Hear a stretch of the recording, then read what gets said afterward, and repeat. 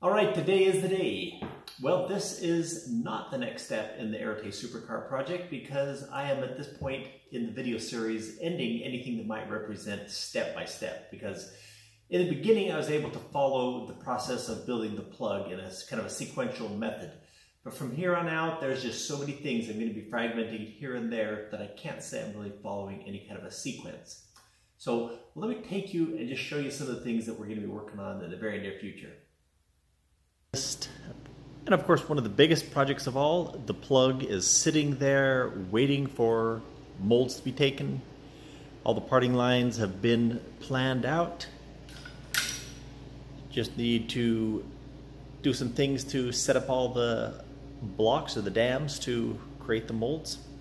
Okay, these are some parts from the wrecking yard. This is a three-way adjustable, electric adjustable steering column from a Q45 Infinity. Since the seating position in the car is going to be fixed, I need the steering column and the pedal box to move. So found this unit. Going to test this out and see if it will work. I believe it will. We'll be replacing the steering wheel itself. That'll be off. And the controls, that'll be in a separate control unit behind the steering wheel.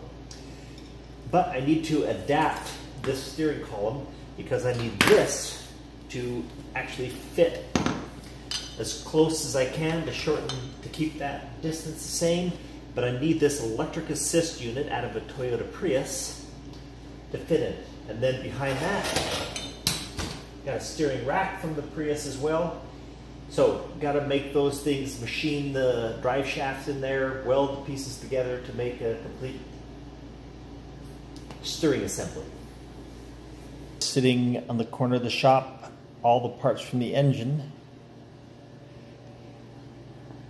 Big project here, taking and porting and polishing the head.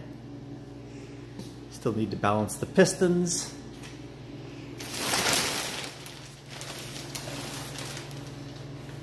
The engine lower half is actually ready to go, just waiting for the pistons. Transmission differential, need to start making adapters and bell housings to adapt those to the engine, and the drive shafts to connect the transmission to the transfer case, which isn't here of course. Transfer case is being rebuilt. I need to do that as well. Of course, lots of suspension work to do. This is an upper A-arm rocker for the inboard coilovers. Need to get that finished and a mold taken off of it so I can start casting a couple of those in aluminum. One of the projects coming up that's going to be kind of fun is this. This is the MS3 ECU controller. Behind it, it's the simulator board to test the board and put it through its paces before it gets installed in the car, because we're going to have a couple of problems. We're going with a brand new standalone ECU, a brand new engine rebuild, and totally from scratch wiring harness. All those have got to work in combination to get the car starting and running efficiently at the beginning so that we don't do any damage to the engine. And here's one I can ask people's opinions. Here's the brake calipers, top mounted calipers from a Porsche 911. I need to take these and powder coat them. Still in debate in my own mind about whether to take those in the midnight blue that the car is going to be, or into the orange with the rest of the accents on the car. So maybe in the comments below people could tell me what they think.